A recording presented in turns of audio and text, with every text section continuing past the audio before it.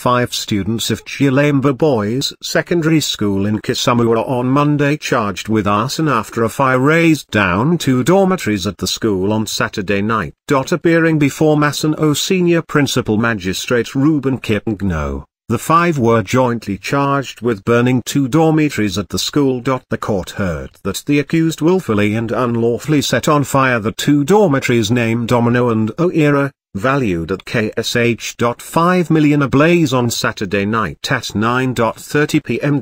They were released on a cash bail of KSH.30,000 or an alternative bond of KSH.100,000 each. The case will be mentioned on July 23 and hearing slated for August 28, 2018. The court heard that the accused willfully and unlawfully set on fire the 2 dormitories named Domino and Oira, valued at KSH.5 million ablaze on Saturday night at 9:30 p.m.